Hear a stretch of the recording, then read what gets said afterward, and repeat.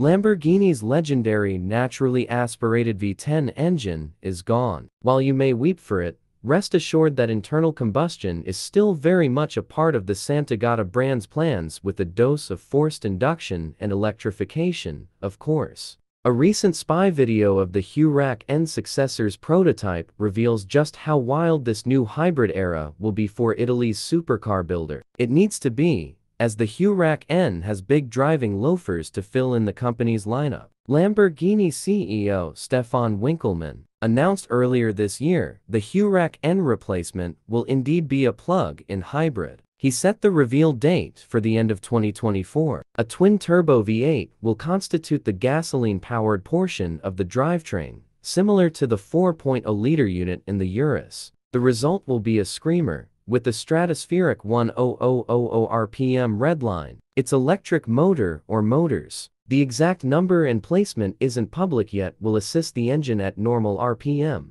with the turbos waiting in the wings to jump in at 7,000 revolutions per minute for maximum top-end power. The Huracán Successor will use at least one axial flux electric motor, which will be fitted to the new transaxle shared with the Revuelto. Electric power is more likely, given that's the layout of the Revuelto, regardless of whether it uses one or two of those axial flow motors.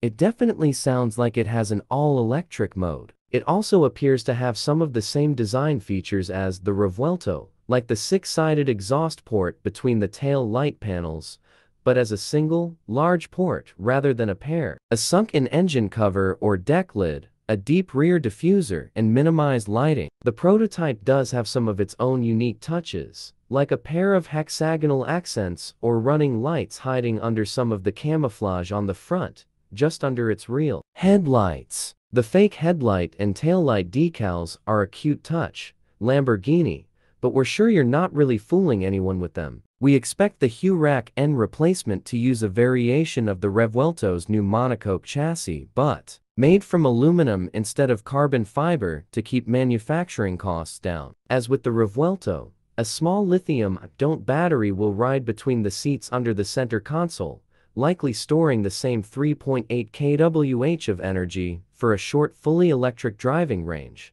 To meet the letter of certain global emissions laws, if a prototype is out testing during the daylight hours around German roads, it's probably safe to assume that its official debut won't be too far along. We expect an on-sale date of early 2025 and a starting price around to 50,000.